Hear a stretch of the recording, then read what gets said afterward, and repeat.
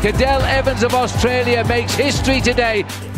2011 was a big year for news, which makes it quite challenging to summarise everything that happened in just a couple of minutes, but we'll give it a go.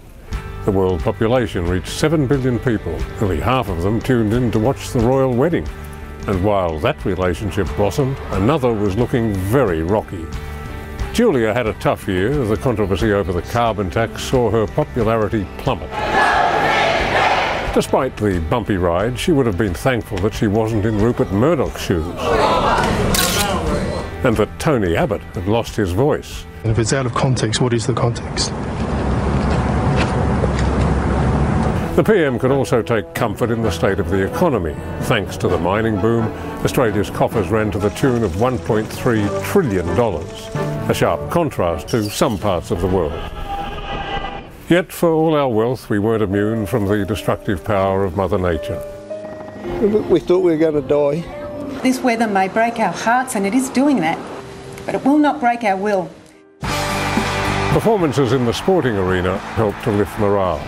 Brisbane roared, Stosa soared, the Reds were ruthless, and the Maroons, well, they were just magnificent, chalking up their 6th series win in a row. The most impressive sporting performance of the year was Cadel Evans, King of the Road and King of France. The boy from Geelong inspired a whole town to victory. It was a big year for visits. Pop stars, presidents and royalty all flew in.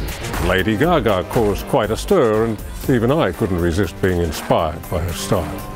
Gaga! If you flew with Qantas last year, you weren't going anywhere. While Qantas remained firmly on the ground, the Sea Eagles were flying high. Black Caviar was unstoppable on the racetrack, channeling the spirit of Phar Lap to become the people's champion. One of the biggest events of the year was the end of the world's most wanted man. He wasn't the only leader in trouble. Across the world, dictators and tyrants were toppled one way or another. Gaddafi, Mubarak and Kim Jong-il. We also said goodbye to some inspirational figures. And as we wave goodbye to 2011, what have we got to look forward to in 2012?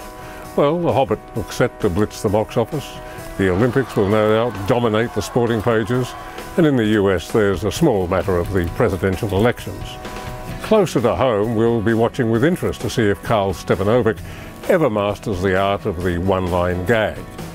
So the Dalai Lama walks into a pizza shop and says, "Can you make me one with everything?" And if I'll ever get the chance to dress up as Lady Gaga again, I'll probably resist that. It's New Year's Eve, so who needs an excuse? From me and all at Channel 9, have a great 2012.